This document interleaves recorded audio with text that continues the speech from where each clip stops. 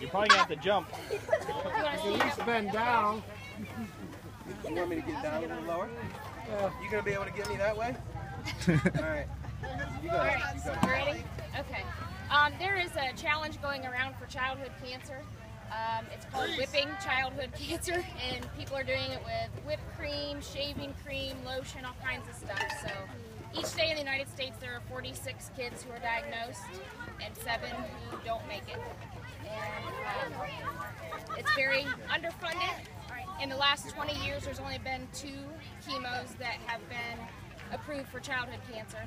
And they're using doses of adult medications that leave kids with long-term effects. So we're trying to change that, and this is one of the things we're doing to try to change that. $7 for people who get a smash a pie in their face, and $46 for the 46 kids if they don't do it. So you're gonna get it good. Just because I took you out too, huh? Here, I'll even get lower for you. All right? When you're ready. Use your pitching arm.